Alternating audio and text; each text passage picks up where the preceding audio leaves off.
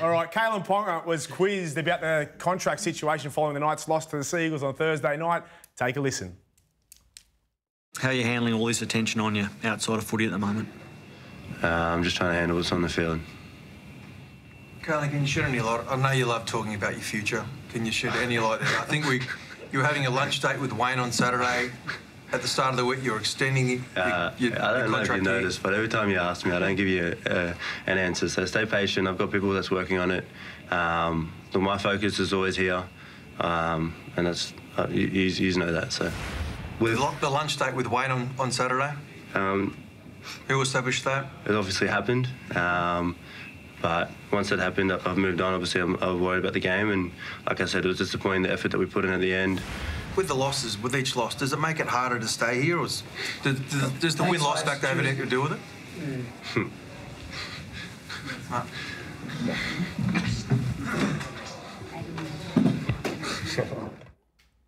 Yes, they weren't too happy there, not wanting to answer the tough questions thrown at Kalyn Ponga and Adam O'Brien after the match on the weekend. Now, not sure what they would expect because it's a circus of their own making. It is a circus at the moment.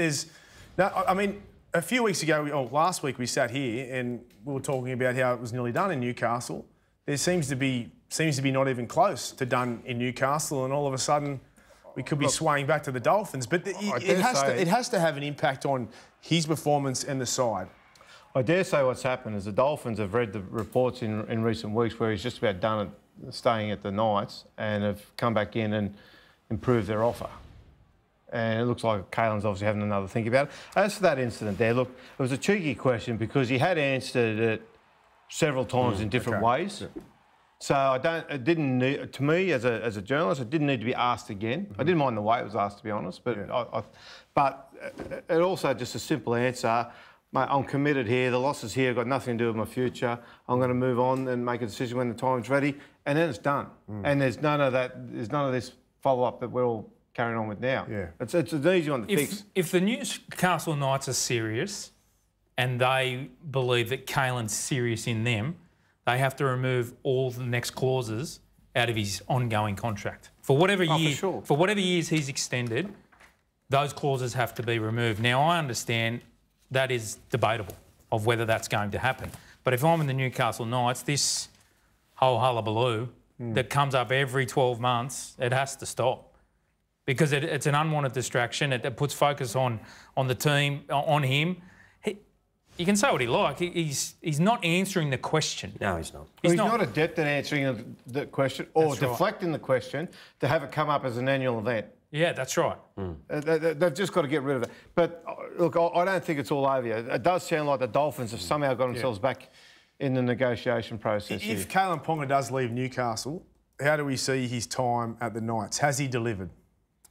Well, he came to the club as a rookie and he certainly delivered, but I just wonder, from my point of view, look on the outside looking in, if I would want Kalyn with his attitude to be your marquee player. Like, you look at a player like Billy Slater in years gone by, and Cameron Smith and Cooper Cronk and Thurston and Jonathan Thurston, and those sort of players who are totally devoted and committed to being the leader of the club. Kalyn doesn't strike me as that sort of personality. Yeah. Do you think he's delivered that? No, look, I see delivery on a different point of view, Braith, and I think the Knights don't build a roster if they actually don't have Kalyn in their squad. I think players attract players, and the Knights have gone through an incredible rebuild from wooden spoon after wooden spoon with their roster, and I think Kalyn's part of this culmination of trying to win a comp.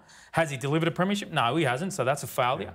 But as I said, I think he has contributed in other ways. They have built a roster dependent on him and his success to win a premiership, and he's paid to get them to finals, which I think he's only played one. They also paid him on potential. A lot of the money he was paid that's for my point, Ken. for that They potential. paid him on potential, and then he just walks out and goes to the Dolphins. Just as he's about to hit his peak. How do the Knights feel? Yeah, and look, part of this contract was a potential payment, and it was to, mate, we know we're not going to see your best football during the life of this contract. We're going to see it in the contract after, when you're a bit older and more mature as a player. So for him to then leave the club, then certainly he hasn't obligated himself to that part of the deal. But that said, it's a professional game. There's winners and losers on both sides every time. The other side of that is too that have the club lived up to their end of the bargain. Fair call. That's a fair call too. And then the whole he would leave would devastate the club. Yeah. So you would argue that he's had a significant impact. Because one thing you do say about Ponga, when he plays Origin, almost always he's close to the best player on the field. Yeah. He's a gun player, and I'm sure we'll see the best ahead of him. But where that is, I suppose we'll find out soon. Thanks, Paul. Thanks, Dave.